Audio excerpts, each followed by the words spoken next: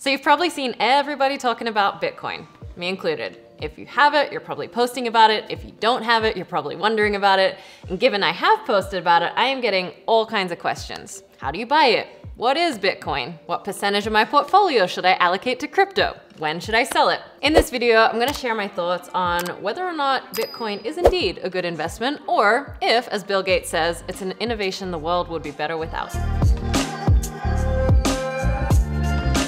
Now, remember, I used to be licensed to provide financial advice when I did run a trading education business, but bear in mind, given that I no longer do that, I'm also no longer licensed and do not hold that license, and anything you hear on this channel is purely my personal opinion. Also, please be aware that in the comments section of these videos, it gets a little bit sketchy, and anyone asking for your WhatsApp number and to send a bunch of cash is not me. All right, so I think the most common question I'm asked is, do you still trade? And the answer is, kinda. I don't actively day trade like I used to, but I do invest. And while I did stay away, unfortunately, from crypto for a long time because it was so volatile and was a speculation, I have changed my tune on it, given the factors that I'm gonna explain to you in this video. Also, if you follow me on Instagram, you'll probably already have guessed that I am pro Bitcoin, but it doesn't necessarily mean that you should go buy a bunch of Bitcoin right now, and I'm gonna explain why in a minute. First, let's take a look at some of the factors that Bitcoin has going for it and why people are now flocking to it like crazy. One of the things that made Bitcoin so risky was that it really only becomes valuable with mass adoption.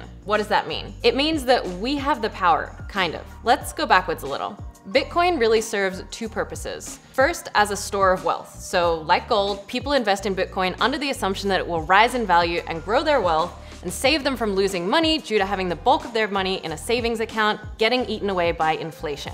We're seeing that like crazy at the moment, with Bitcoin hitting new highs this week and also some lows, which we can pretty much thank Elon Musk in large part for. After announcing that he invested $1.5 billion in Bitcoin, price spiked above 50,000, A, because it delivered massive social proof.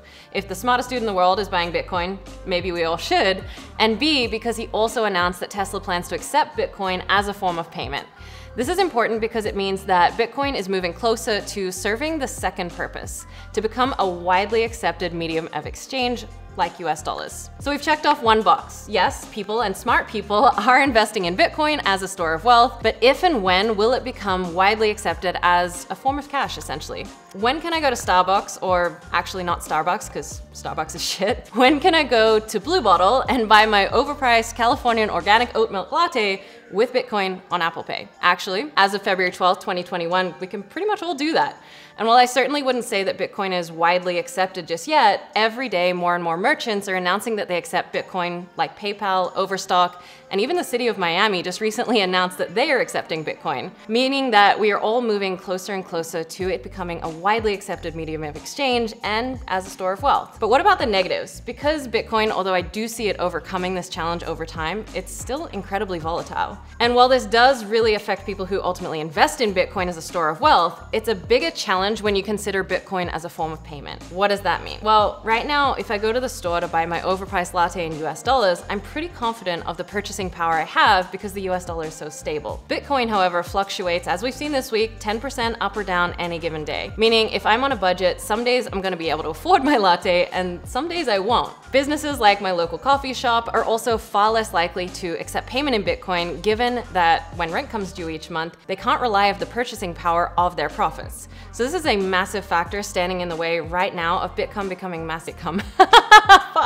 Bitcoin becoming mass adopted as a medium of exchange. Given how convenient it is to transact in Bitcoin, however, I do think that we're going to overcome this, especially when you take into consideration the next critical factor that I'm going to talk about. Money is losing value. Fiat money, meaning money that the government controls, is continually increasing in supply. Central banks are printing money like crazy, and if you consider the very basic concept of supply and demand, a limited supply of something is what makes it valuable. So with fiat money, we basically have no cap, but Bitcoin is finite. There are 20 million total Bitcoins. Once all of them are mined, it's pretty much it. But wait, mined? What the fuck does that mean, Amy? Yeah, mined. Just like we'd mine for gold, we also mine for Bitcoin, just digitally. Bitcoins are stored on the blockchain, which is a type of distributed ledger where data is bundled into blocks and each new block of data is chained to all the previous blocks, hence the name blockchain. So blockchain is really just the technology underpinning Bitcoin and many other cryptocurrencies. And if you're a Bitcoin miner, essentially what you're doing is solving algorithms using computers to unlock blocks from the blockchain, which in turns mean that there's more Bitcoin in circulation. So there are currently 144 blocks per day being mined on average, and there are 6.25 Bitcoins per block. So 144 times 6.25 is 900. So that's the average amount of new Bitcoins being mined per day. So out of the 21 million total Bitcoins available, currently about 18.5 million have already been mined. This leaves less than 3 million that have yet to be introduced into circulation. So long story short, in theory, while fiat money continues to decrease in value because of its growing supply, Bitcoin should increase in value given its limited supply and growing demand. It's also decentralized, meaning that it doesn't have a central bank or a single administrator, and that it can be sent from user to user on the peer-to-peer Bitcoin network without the need for intermediaries. Once again, unlike the dollar where the government controls it and intermediaries get involved in transaction processing time, bank fees, all that kind of stuff. Now, given freedom is my highest value and I am not a massive fan of the current economic system that's rigged to keep us trapped, it's not just the practical element of Bitcoin that is appealing to me, but the whole idea that it gives power back to the people, and I know I'm not alone in feeling this. Bitcoin is very much becoming a movement of sorts because people believe in it so strongly and the ideology behind it. So by now, it's pretty clear that I like Bitcoin. I own Bitcoin, I advocate in buying Bitcoin. But how much? What percentage of your portfolio should you allocate to Bitcoin? And that really depends on your risk tolerance. I had one financial advisor recently telling his clients that it's far too speculative and to never exceed more than 1% of your portfolio. And I also know people who are all in on Bitcoin. And I mean all in with Bitcoin. And while I do think that it's becoming less speculative and more viable as a long-term investment, it is still volatile. So know that before you touch it. Only invest money that you can afford to lose, like with anything. Don't invest thinking that you're gonna get rich quick. And remember to balance your portfolio with investments in other asset classes. I personally adhere to an all-weather type portfolio, which over the long term, over the last 19 years actually, has produced annualized about 7.96% in returns. But I've tweaked this to allow for 20% cryptocurrencies given all of the above factors that I just talked about, and I'm in the position where my income isn't capped, and I'm confident that I can always produce more. So if something were to happen, even to 20% of my portfolio, I'm not too worried.